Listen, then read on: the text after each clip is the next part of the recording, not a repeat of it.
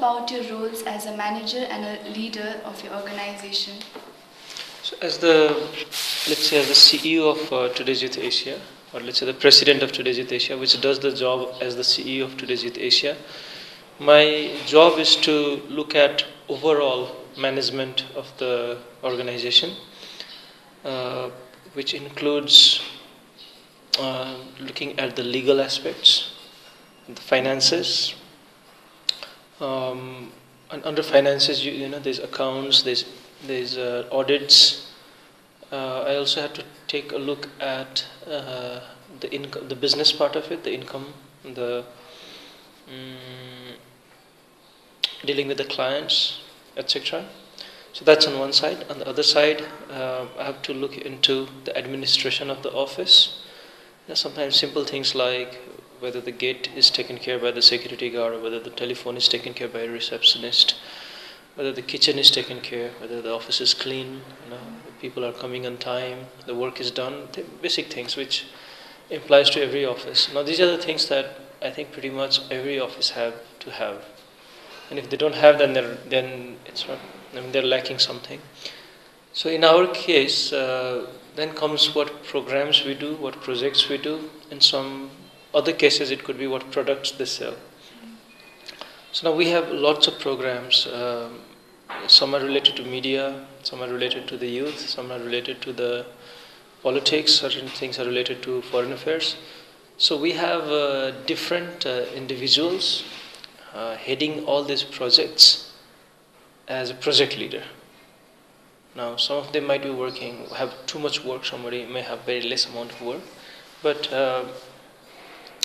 all these projects are headed by different individuals, and they have their own team, and they all report to me. So I have, in a way, I have three roles. One is to look at the functioning of the office, another thing is to look at the functioning of all the projects, and third thing is to make sure the organization is all intact in terms of legal, finances, administration, and work-wise. And at the same time, in my personal case, I am also approached by common people and people in power in the country for various reasons. Like they think because I personally have committed my life to the country's welfare, and I am available for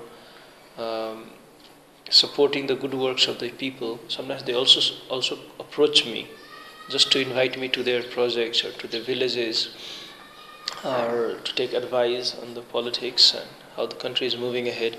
So that also kind of keeps me busy. Okay. So in which of the following activities do you spend most of your time? In decision making, planning and controlling, in communication, or in networking and socializing? Networking and socializing, I personally spend very less amount of time, and that's because my work is public, so I don't have to invest a lot of time there, because just the fact that I'm on television already makes people know who I am, and I also get to give my opinion in my public programs. So in a way, they get to personally know who I am, although they may not know me in person. So that's an area that where I get to spend very less amount of time, unless there is like wedding invitations or somebody is in hospital, and I make it a point to attend. In terms of administrations, I have over last 10 years, I have only spent, I would say, the first year and the last year now, I would say, during from 2002 and 3, I was very active in administrations. Then last year I was very active in administration. So normally, normally I am not an administration person, so I spend very less amount of time. So mostly in the planning, decision making, implementations, and something that I do, which most organizations or companies don't do in Nepal, is I spend a lot of time finding new things. Now already what we are doing is very new. It's path breaking.